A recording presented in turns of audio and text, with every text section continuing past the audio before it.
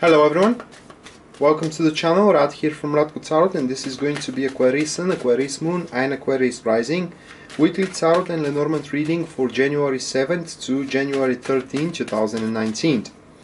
And while I'm shuffling the cards, I want to remind you once again, guys, that will be a general reading for Aquarius star sign, and therefore is going to resonate differently with the different Aquariuses.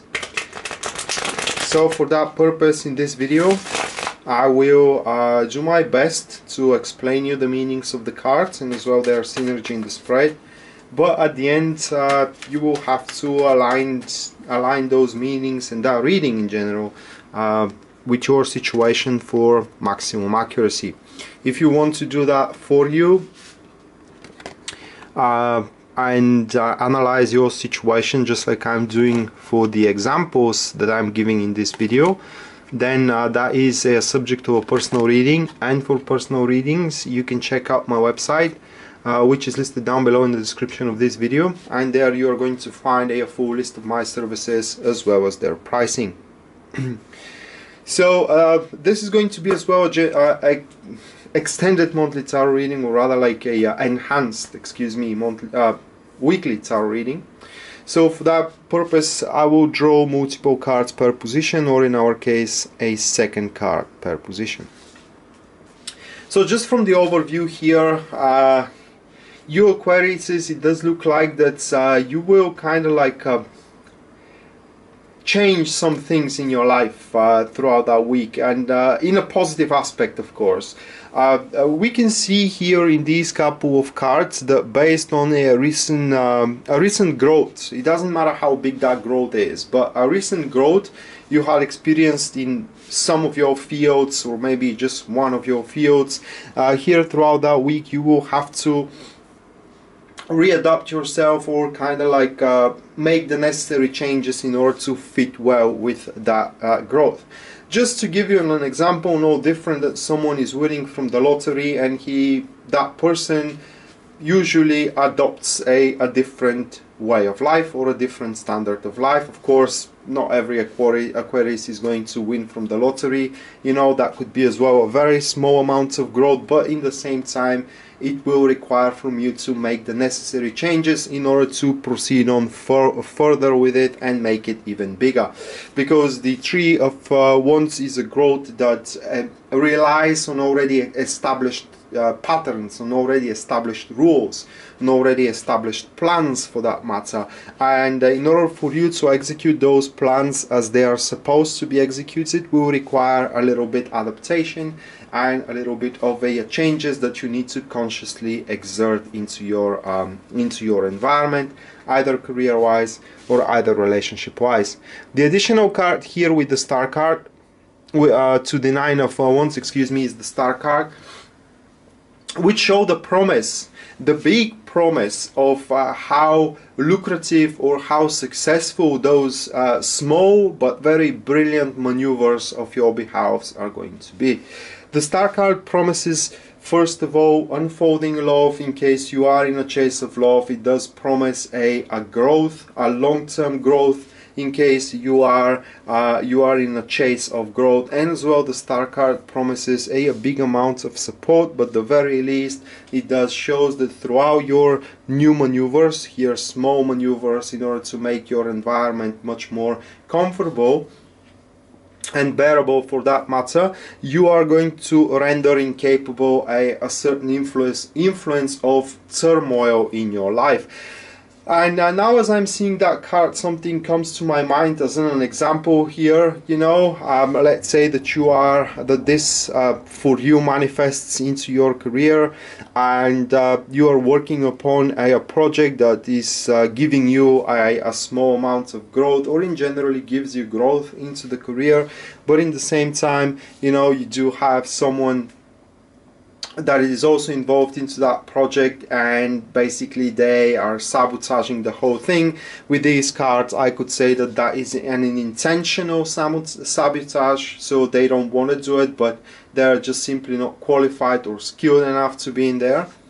and the changes that you are to do throughout that week with your performance or with your standpoint for that matter, or in generally, you know, with your adaptation toward the project itself. It most likely going to banish that person from there one way or another. So that was a just an example. But yeah, with the nine of wands, it's very important to kind of take a note from your previous experience, and if you do so, you most likely will be able to see from where the bad things can happen and how you can prevent it, or how you can prevent those bad things happening, and that will kind of like make you realize that you have to force some minor changes either into your career or either into your relationship, so you can proceed on further with the growth that you have recently initiated, or with the opportunity of growth that you have recently initiated. The core of the situation, Three of Wands, as we said, that is about growing, and however, now I'm gonna more deeper into the card. This is growing through challenges. So you have to place, or you have placed in front of yourself some sort of an aim that if you don't realize it by this time, this week is gonna prove itself to you as a very big aim of yours. And it will require most likely a additional devotion, and as we said here, a additional adaptation. However, for sure is going to repay itself off. We do have the Star card as the topic of presence. The additional card here to the Three of Wands, that will be the Two of Cups. The Two of Swords, excuse me, and the Two of Swords advises you to kind of rely on your healthy sense of mistrust in that specific follow-up. It is important here to act toward this in moments or inertia of growth based on your personal understanding and based on your thoughts. You should not act blindly, if I may express myself that way, based on advices or statements of people that you don't have researched before that. So every time you hear something, you always need to kind of like place it against what you know to be true, just so you can see how real it is, and you know how valid that statement is. So here with these couple of cards, that kind of breed a very careful approach and a thorough research before you can actually decide what to do, because in its very core, the Two of Swords, it says exactly that. Before you decide what to do, you have to consider all points of view. Also, these cards here may kind of be interpreted in a more practical level, and what they're showing is excuse me, is that this agenda of yours, this new momentum of growth, is going to stabilize your environment one way or another, because the Two of Swords is also the card of peace, where everything lingers in an equilibrium, and therefore there is no points of conflict. There could be no points of conflict in between your career and between your relationship. There may not be a point of conflict in between a project of yours and the project that you're working right now, and etc, etc. But again, you have to approach the situation very, very carefully and very analytically as well, considering here that you will have to as well make some changes. Those changes has to be very smartly defined and needs to be made with huge portion of wisdom and intelligence as well.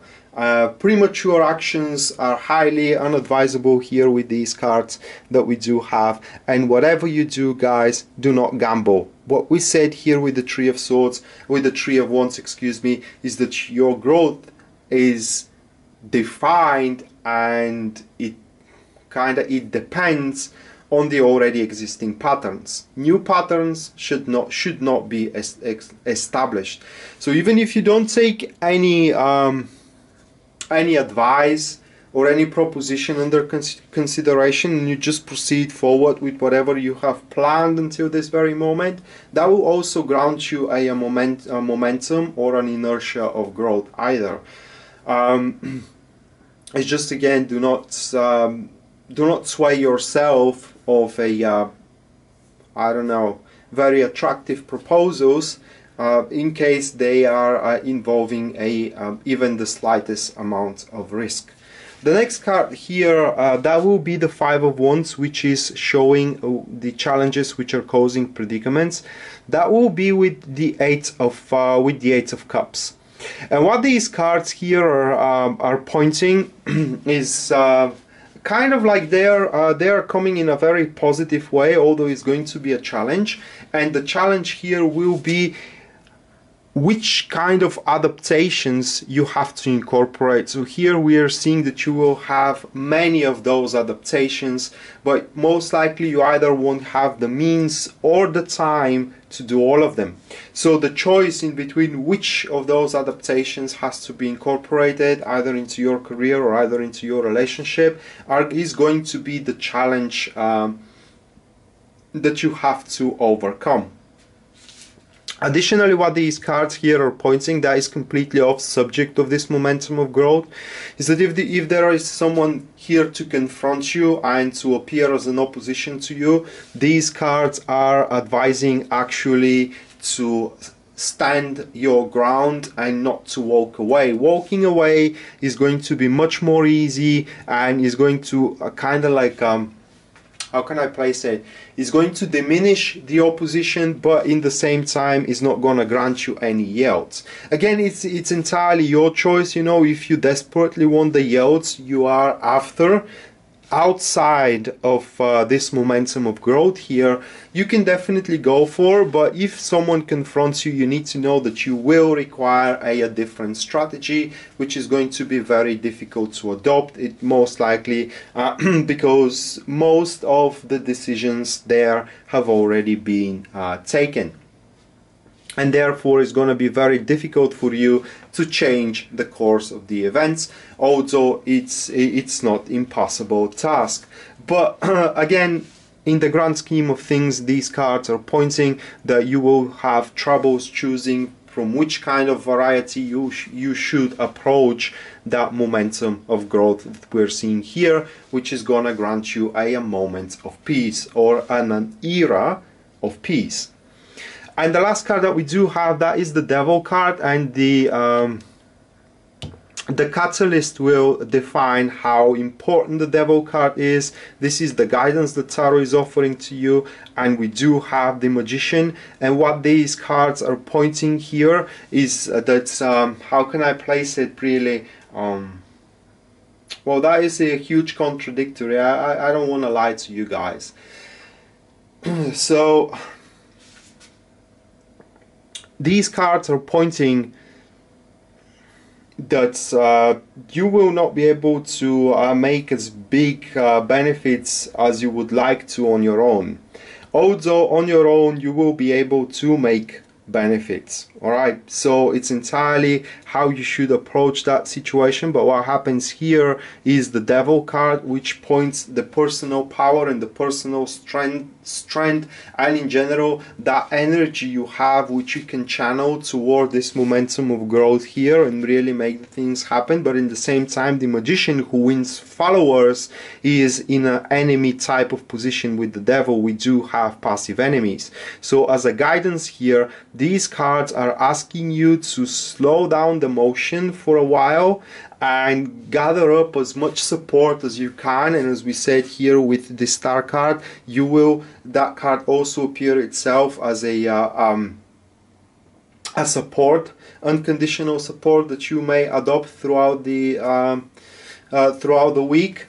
So just take your time to gather up the support, because this support is going to help you make more adaptations than if you are on your own. And also that support will allow you to maintain a better momentum.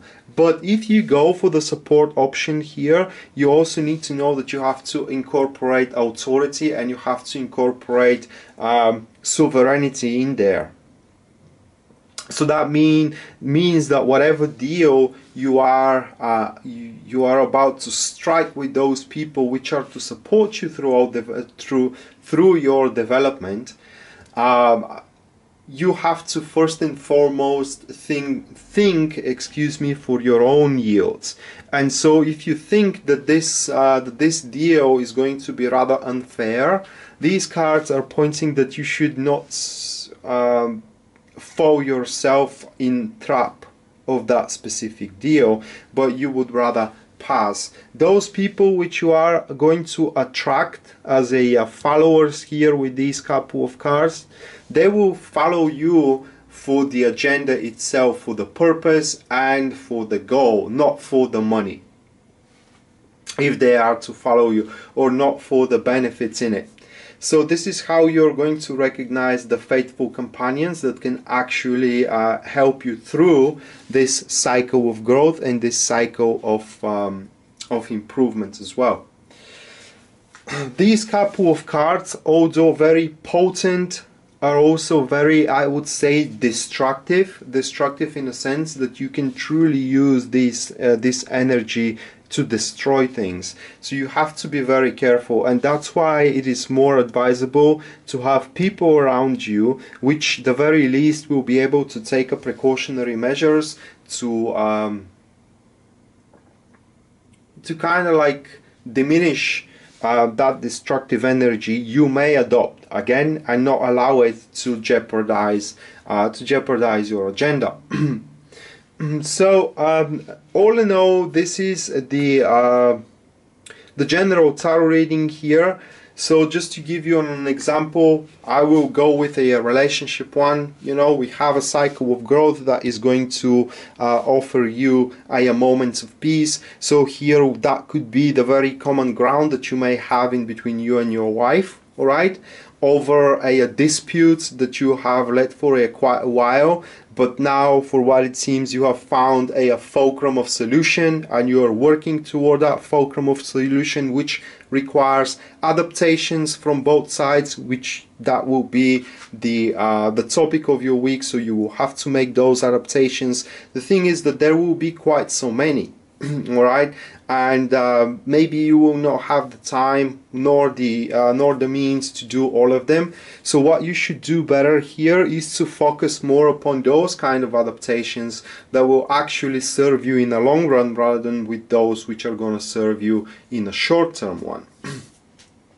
And finally here, those adaptations, you know, are gonna grant you a huge momentum of power that you can afterwards use there in the relationship for in some way to chain that person to you here. And the Magician card points that this chaining is going to be through a huge amount of sovereignty, iron will, and as well it will be very determined. All right, so some evil Aquariuses can truly exert their will, and they can bend people in their will. All right, so if you are not Aquarius and you listen to that reading, you know, you need to know that throughout this week, this is going to be the primal Aquarius energy to bend people under their will, and that will be a, I don't know, I think with these cards, Aquarius, is that sooner or later the price that you will have to pay for such a thing will come around. But you know, it will be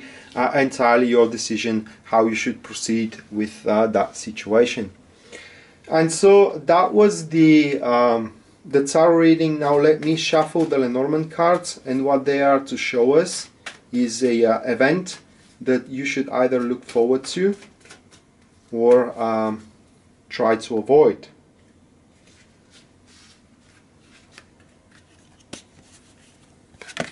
The first one, this is going to be the tree, and the tree is associated with a long-term thing, is associated as well with health, rooting, like taking strong position, and literally that's that. It's kind of like, but it does give a property of a long-term goal. The next one, this is going to be the child, and the child is associated with a child and as well with sincerity and purity.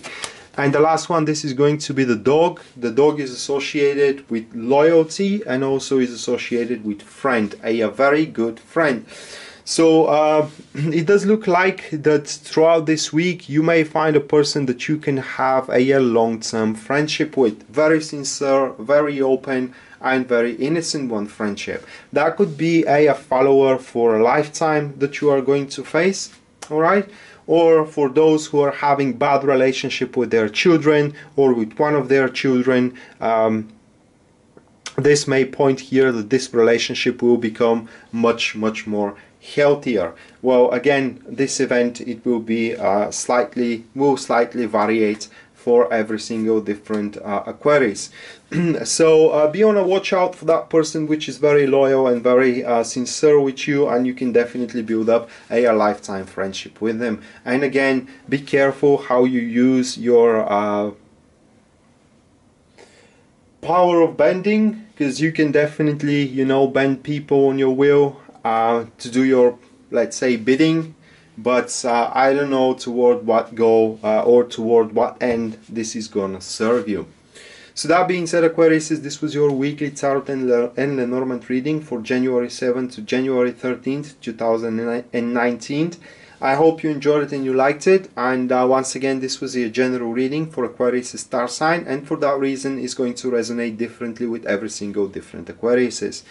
Now, if you want your personal situation to be analyzed just like I did for the few examples I gave in this video, that is a subject of a personal reading, and for personal readings you can check out my website, which is listed down below in the description of this video, and there you will find a full list of my services as well as their pricing. Rad signing out now. See you next time. Bye.